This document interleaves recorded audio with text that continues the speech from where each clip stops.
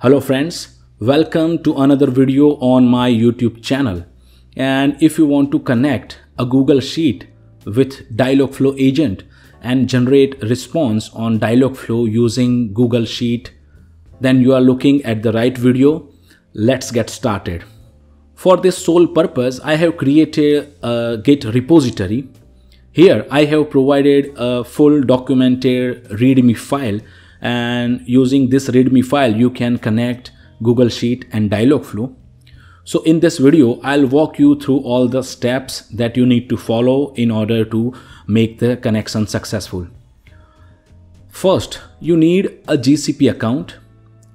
When you are in your GCP account, you need to create your first project, and if you have your project, then you can select the project and then go to IAM and admin, then go to service accounts. Here you will see App Engine default service account, but if you don't see that, you need to create a service account, provide ownership to that service account for that project, and then you need to go to this manage key section. Here you need to create a new service account key, and you can click on add key, or if you haven't any key, you will see create key and then create new key. This will download a JSON formatted file that you need to keep at a safe place, because this is very sensitive information. Don't share it with anyone you don't trust. Once you do that, then again you need to go here and API and services and click on enable API and services. Here you need to click on enable API and services. Search for the word sheet. You will find Google Sheets API. Click on that and you need to enable it. Once you perform these two steps, download service account credential and second, enable Google Sheet API, you need Node.js installed on your system for backend development and ngrok to expose our local environment to internet so that we can connect it to Dialogflow, and Dialogflow can make requests to our local host through ngrok. Once you have all these things, you need to clone this repository either using this link or you download it as a zip file. If you do so, please give it a star, it helps. I have already downloaded it on my local computer. So now let's get started with the development of backend. The first thing you need to do is you need to install all the packages. For that I'll use npm install -- save. This will install all the required packages.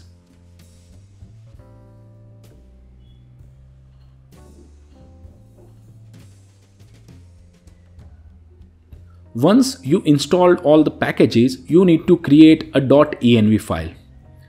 This .env file contains three things: port, credential and response seat ID.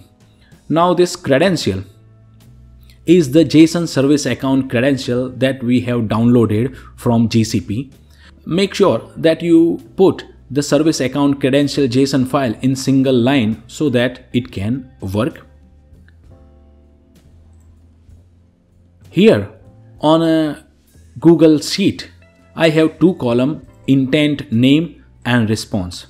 Make sure you use the same column name, intent, name and response in your Google Sheet, or I'll show you in the code section how you can change it to your Google Sheet.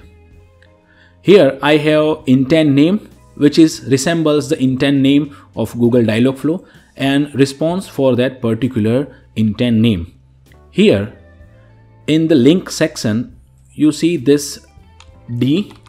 After that, this is a sheet ID up to this hash. Up to this edit. You copy this and paste it in your environment file. Further, you go to this share section and copy the service account client email and provide it here, so that, and also make sure you choose editor role for that service account and click on done, so that the service account can modify or read this Google Sheet. Now we are ready to go. We have enabled Google Sheet API.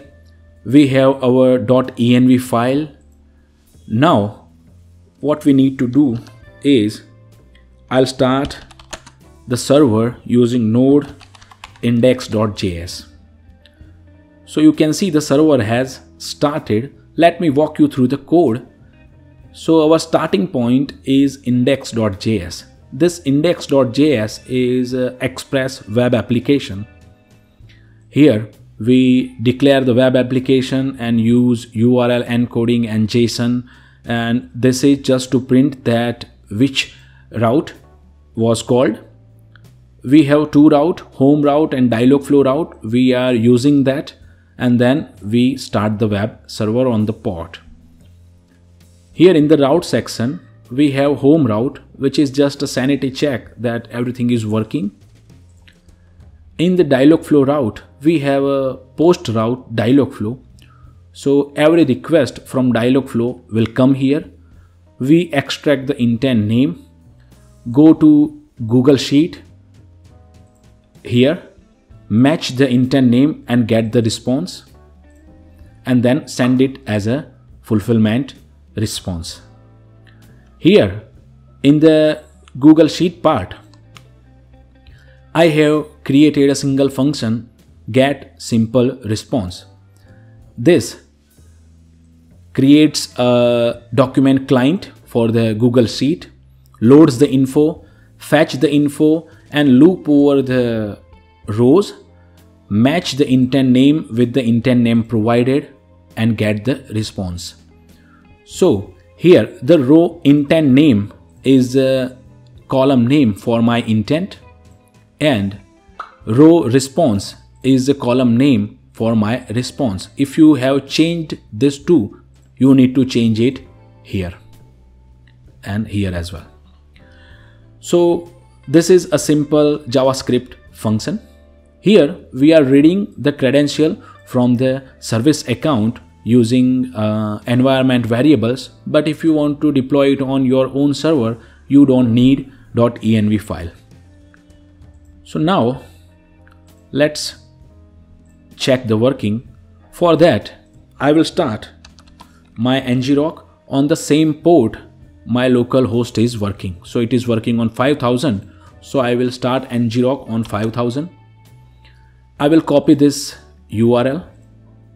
I'll go to Dialogflow. Under fulfillment section, I'll provide the link followed by Dialogflow route.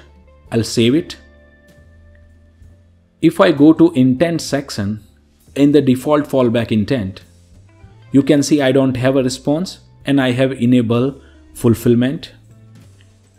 Also in the default welcome intent, I don't have any response. I have enabled fulfillment. Now let's check the working. When I say hi,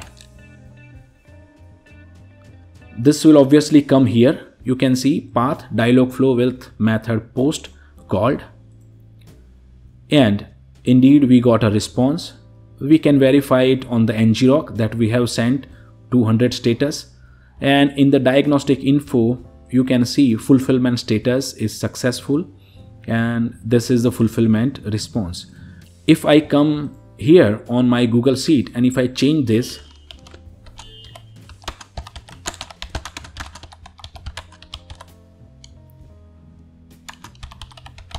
and if I say hi, how can I help you today, and if I come here again and say hi, yeah, this will fetch the response from Google Sheet.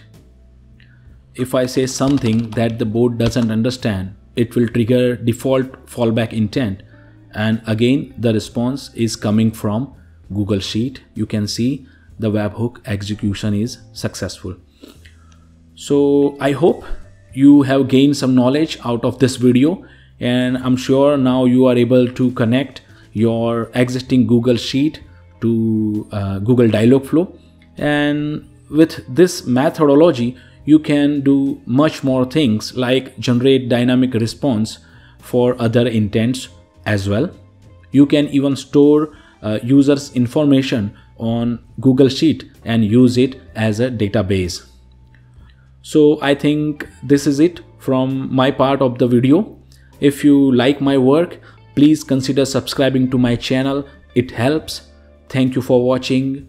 Peace.